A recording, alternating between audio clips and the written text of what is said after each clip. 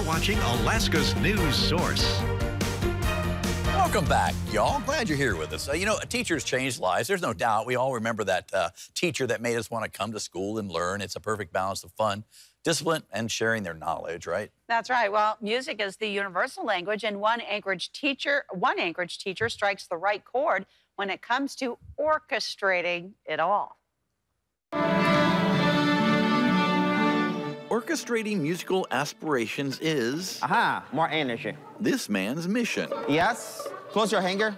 Directing digits and High D, C sharp, C sharp. correcting these Clat Elementary 6th graders with kindness. Double check your pinky, double check your thumb. Dr. Rodrigo Pessoa is giving back every day. The cello changed my life. The teacher, father, and passionate cello player came to the States in 2016 and... I'm from Brazil.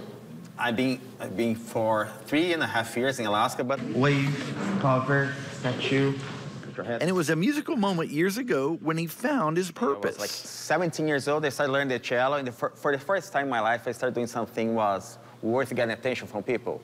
And then I had, hey, good job, you're doing something worth, like, oh, this is fun, you play beautifully.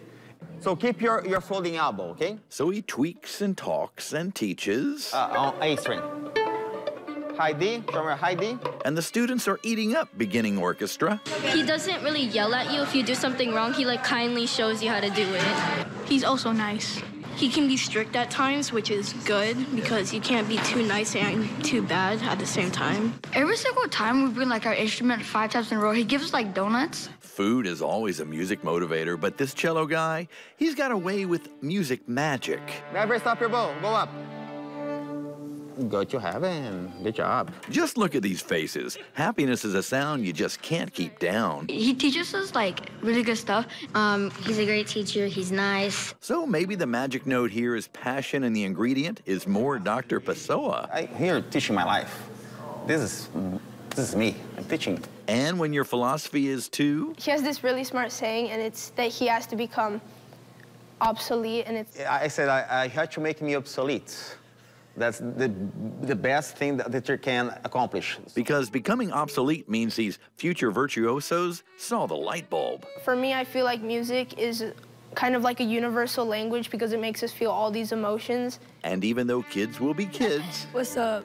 I don't know. Learning with a bow and a bow is the best musical medicine for the growing kid brain in Dr. Pessoa's class, and that's... Thank you for coming to class. Thank you for teaching us. The All Good News. What a guy, that guy. Dr. Rodrigo Pessoa, I'll get it right. And his family, I've said it 40 times, I don't know, came to the States in 2016, and I think I mentioned that. And after he got his doctorate, he moved up here, which about 3.5 years ago, he says. And yes, all his children play stringed instruments, and research shows that music can stimulate new connections in our brains, Jackie. That's right, and good news for all of us over a certain age. 28. Taking music lessons, even in your 60s or older, can boost your brain's health as well, helping to decrease loss of memory and improve cognitive function. I know. If I could say that.